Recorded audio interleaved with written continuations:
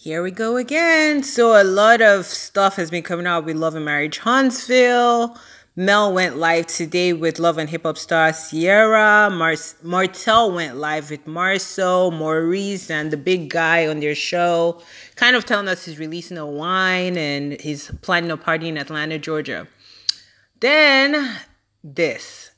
Like, Arionne needs to move on with her likeness if she's really trying to move on. If she still wants to be on the show, keep doing what you're doing, girl.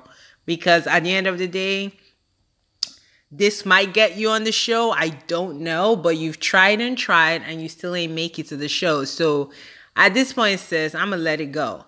Because what she's talking about, I have to check myself before responding to certain things and ask, is my response a reflection of who I am becoming or who I used to be? You are a side chick. You were a side chick. You fought to be a side chick. You just did an interview with Tasha K recently. So what are you talking about? A reflection of who I used to be?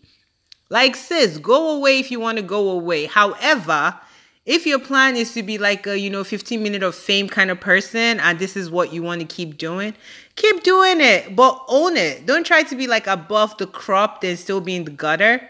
Like, don't do that. We don't buy it. You don't buy it. Shit, this is not you. So, girl, stop with the subliminals. Martell screwed you over. You were having sex with a married man for 5 to 10 years.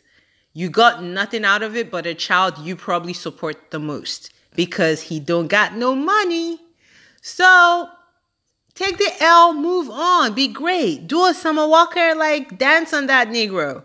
Stop being petty and posting crap. I know the new season is about to start, so we're going to see a whole bunch from you. But girl, goodbye. Goodbye.